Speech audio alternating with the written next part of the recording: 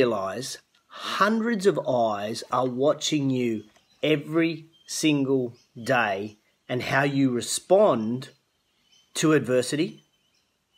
Those eyes are learning from you.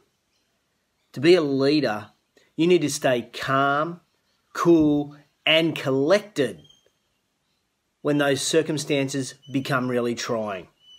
We need to be an example of the behaviour we want from our team. And today, we're going to be talking about leadership. Welcome to JT in the Raw, Show 80, new Raw shirt and hat. I'm going to take that off actually. Bad hair, but anyway.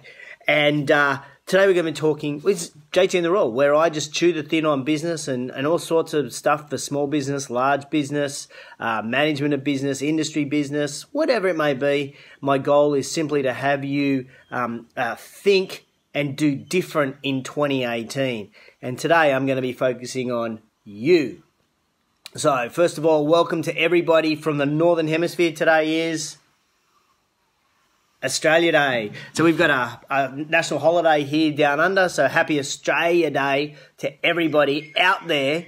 So welcome. Welcome to Show 80. Last week in Show 79, I shared a 2-week challenge with you. A challenge where the goal was simply to be healthier, to be more productive, and to be happier at work by staying in control of your day. And I shared a 3-step challenge with you. Step 1 was to plan your next day before you go home for the day. Before you go home, you plan your next day. Number 2 was to block out your diary to do those tasks. And number 3 was then to stick to that schedule that you'd planned the next day. And then follow this system for 14 days. So I was super excited to hear from some Raw viewers this week who thanked me for sharing the challenge. They are doing the challenge and they're even doing it with their team. And this gave me a real warm and fuzzy feel inside. So thank you. I'm very grateful to hearing from some Raw listeners who are doing the challenge. And it just helps me realise I am making a difference. Morning, Robin. Morning, Jordan. Morning, Owen. And good morning, Grant. How are you? Okay. Oh, morning, Liz. How are you? Okay, just a couple of little announcements, I guess, at the beginning of the show is thanks to Precor here in Australia, I'm going to be doing a session in Melbourne on the latest changes to social media. The latest changes to social media. Morning, Maddie Wright. Happy Australia Day. Maddie Wright, I know you're over there in the US. This is exclusive to Anytime Fitness owners and managers. If you want to book a seat, you better talk to your Precor rep to find out if you can come and find out the latest changes to social media. I'm also going to be speaking at URSA this year, which is in March. I'm going to be doing 2 sessions. And one of those sessions is on social media again. It's on Thursday the 22nd, how to run a successful social media campaign. And Friday the 23rd, I'm doing a session on developing a winning culture in your business. So if you're heading to URSA or if you know anyone going to URSA, please tag them in the comments below. I can always do with extra bums on seats in my sessions. Thanks, Jordan. Happy Australia Day to you. Maddie Wright, yes, go Federer. We're not all of us are on the Chung train down under for the Australian Open, Maddie Wright. Some of us still like those old blokes like the Fed Express. What else did I, you can also hear me speak because I did an interview this week on the Fitness Business Podcast. That show will be coming out in February, and that's on the why, when, and how to change your prices. So how to change your prices coming out in February. And don't forget, you can see all the JT in the Raw shows that I've ever done on our YouTube channel. So if you just put tube in the comments below, I'll send you the link. There's probably some stuff there that you can actually use for staff training. So if you missed show 79, put 79 in the comments and I'll send you the link to the challenge that I set last week. The challenge, so put 79 in the comments. Whether you're watching live or on replay, 79, I'll send you the link. And if you want to spend the whole weekend with JT in the Raw, you can do that.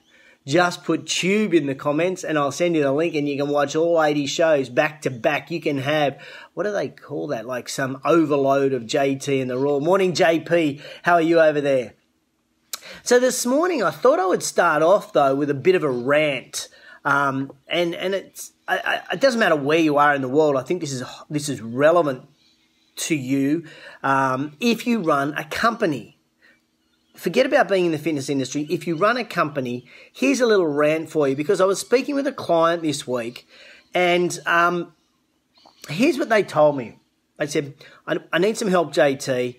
How do I deliver a health and wellness plan for a company for 10 weeks for 140 people for $1,000? G'day, JP again. G'day, Stevie Jensen. How are you? Dr. J. Love your new live shows as well for your group. Congratulations on launching them this year. Are you kidding me? Seriously, are you kidding me? $1,000 for 10 weeks for 140 people? So this company, this large .com company, is prepared to spend 71 cents per employee per week on their company fitness program. You can't even buy a cup of coffee for this. Now, I get budgets of budgets. I get big companies have got budgets and they've got to meet budgets. But seriously, don't insult your staff or degrade the value of a health and fitness program by offering pittance as an investment. This is just tokenism by this company. Tokenism. It's just ticking a box to say we do health and wellness programs. And in essence, you do jack shit. If you want true professionals as a company to come in and have a serious impact on the health and the well-being of your staff, you have to pay money. You have to pay decent money to get a decent program. You got to understand that the people that you want to come into your program and run your program are professionals. They're professionals just like you. And they deserve to be paid appropriately. So if you really, really want to help your staff with a corporate health and wellness program, then invest in them. Invest with the appropriate professionals in order to run a professional program. 71 cents per employee per week? You're kidding me. Now, I've got to blame the fitness industry a little bit for this. Just a little bit. Because we're often blinded by the flashing lights of being able to work with a company. And so we make an emotional decision rather than a logical decision. And so we're prepared to discount whatever we do in order to get the job, which may mean we don't end up we run that whole job at a loss, and that doesn't help anybody. So we need to set our parameters. We need to stick by our pricing, stick by our convictions, and that will help change the whole perception of what a health and wellness plan is for a company. We also need, as an industry, the fitness industry in Australia or in the US or the UK or in New Zealand, we also need unanimous support for a peak body and a registration system. So therefore, companies, when they don't know what to look for, they just look for quality control, and that tick is given by a peak body. So as an industry, we need to do that.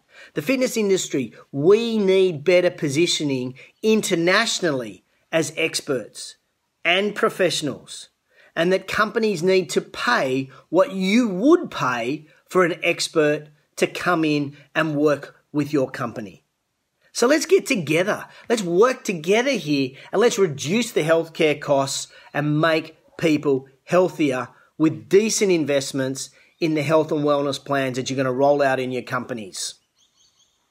Not a particularly emotional rant, but I hope it gets through to the people that need to hear about health and wellness plans. So feel free to tag anybody. Troy Morgan, you just missed my rant on health programs and plans for companies. So if you think you know anybody who is launching one of these programs this year and is also prepared to pay 71 cents per employee per week, tag them in the comments below and we might get 71 cents up to $71 and create some real change in health and wellness for employees.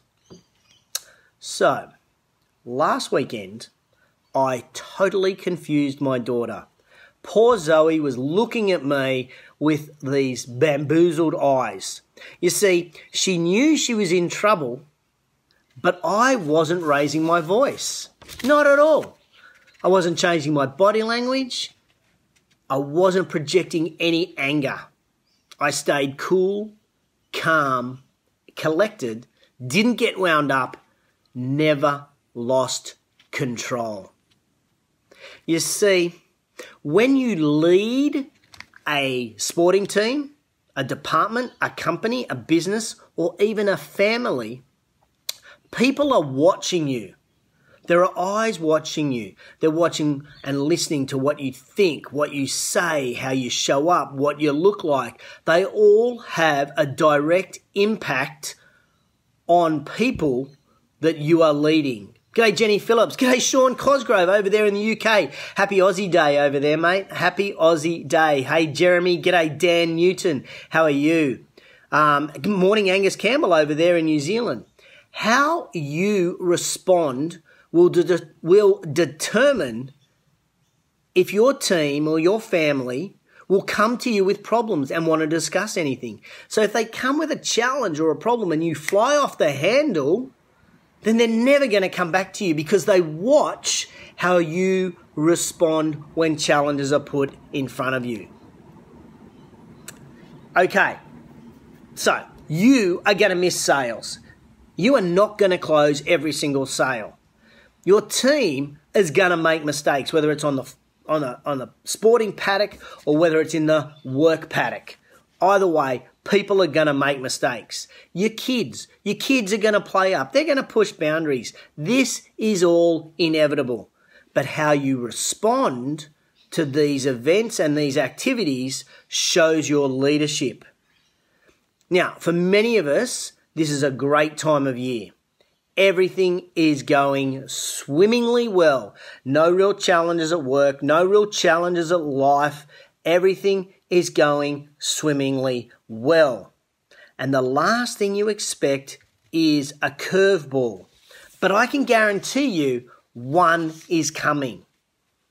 Now, when that curveball comes, you need to recognize that just a fleeting moment of frustration or anger or impatience is going to hurt and impact your team's morale.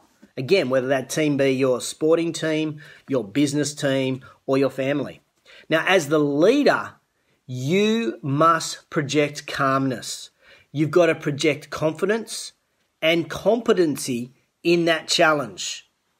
Even if you're feeling totally stressed out, on the inside, on the outside, project confidence, project calmness, and project competence that you can solve the problem. Morning, Jace Lawrence. Your team are going to look to you for leadership. They're going to look for you to be in control, and they're going to look at you as an example for how you respond. So at this time of year in our businesses, I want us to work on two things.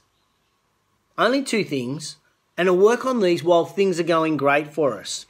I want us to build our own self-awareness. Tom Hart, happy birthday for the other day. Tanya Fantini, g'day. Andrew Hatfield, how are you?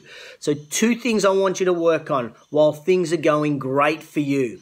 First one is, I need you to build your self-awareness. I need you to understand yourself a lot better to sense when you're getting wound up. I need you to develop within yourself an early warning system that you're going to blow your stack so that you can then do something to get out of that situation so you don't blow your stack. Morning, Shauno. How are you?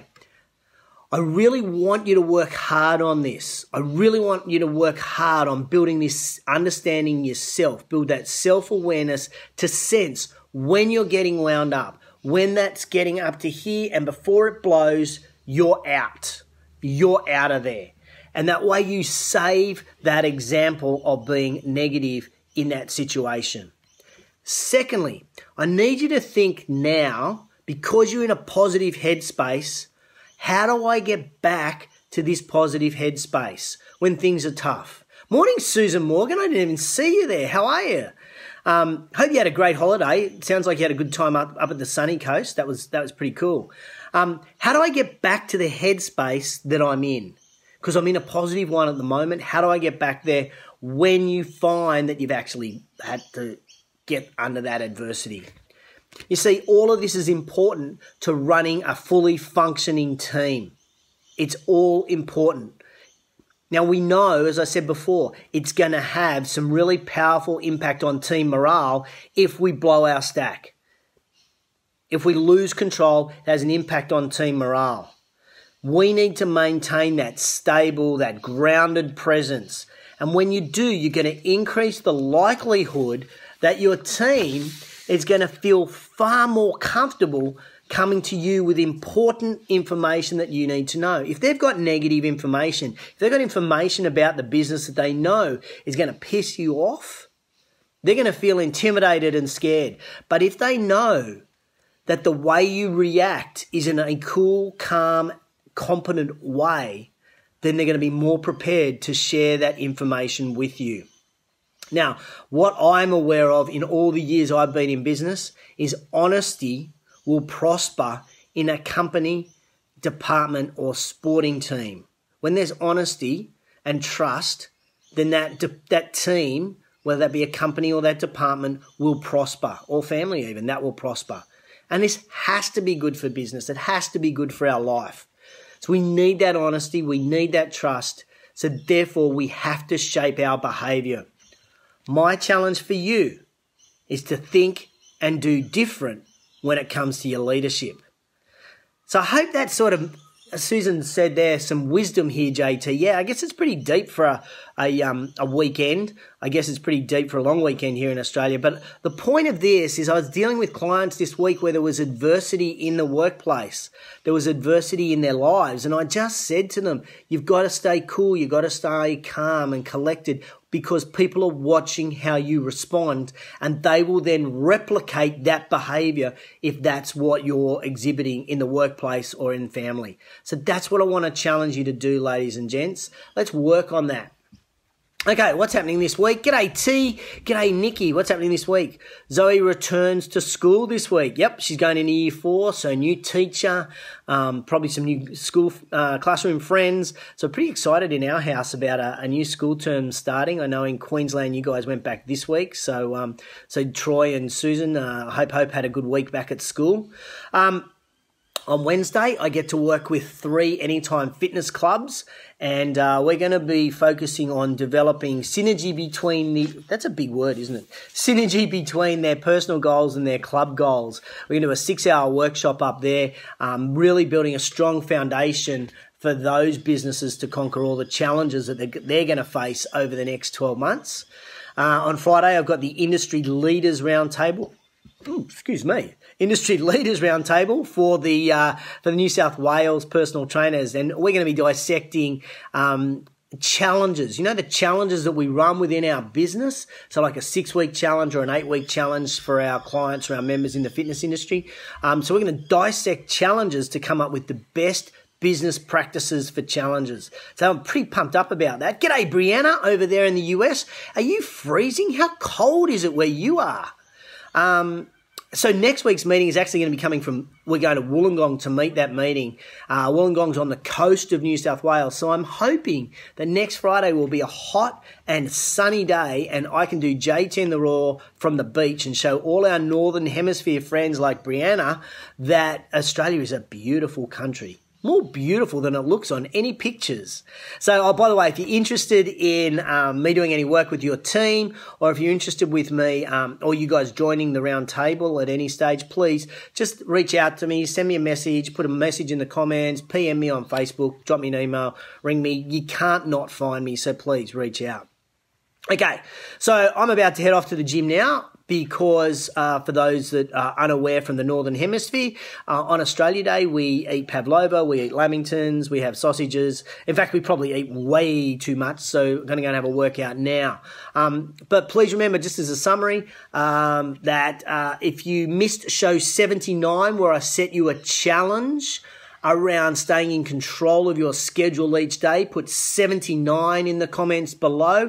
John Menenti, good morning. How are you? Good luck, John Menenti, with the Aussie Sevens girls over the weekend at the Sydney Sevens rugby tournament. Good luck for them. Hope they go well. Charlotte Caslick is, of course, Zoe's favourite player. So good luck, Johnny, at that. So yeah, if you missed 79, put 79 in the comments below. I'll send you the link to the show. You can join the challenge. It's never too late to join this 2-week challenge and jump on board and get in more control of your days at school, at work, or at home.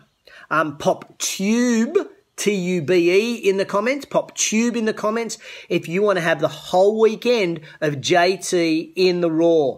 I'll send you our link to our YouTube channel and you can watch all 80 episodes. I know you're just dying to do that.